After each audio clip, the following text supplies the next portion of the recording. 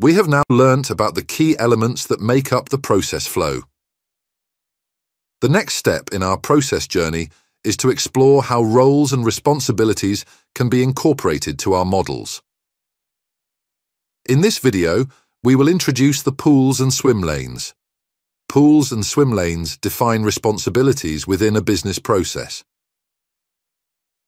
Pools are used to represent the organizational unit that the process is completed within. The term is kept purposefully vague and open to interpretation in order to allow your company to define the rules that best suits their individual purposes.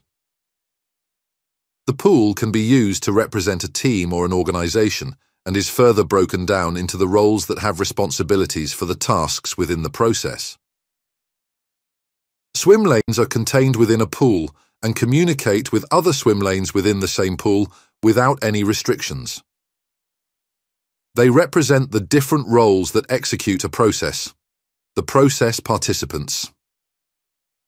It is important to note that BPMN swim lanes should not represent individuals and names of individuals.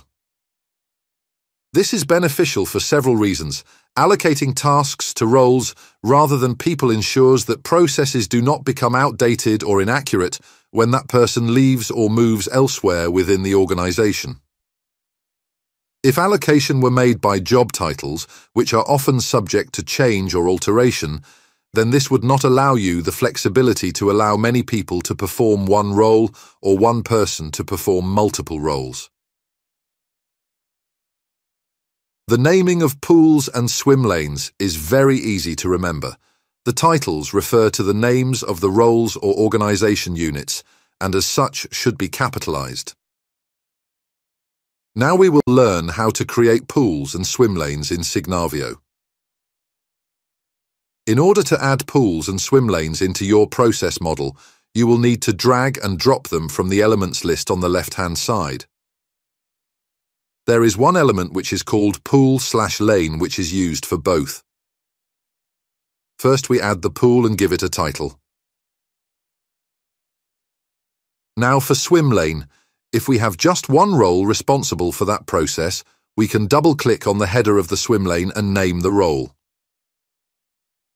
However, if we have multiple roles, we need to have multiple swim lanes. So, to add another swim lane, we will use the same element, but this time we will drag it near the top or bottom of the existing swim lane and release.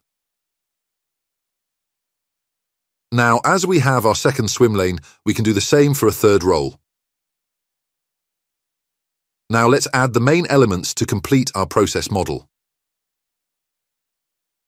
At later stage, if you decide that you want to change the order of the swim lanes, within the pool, use the red arrows at the top and bottom left-hand corners.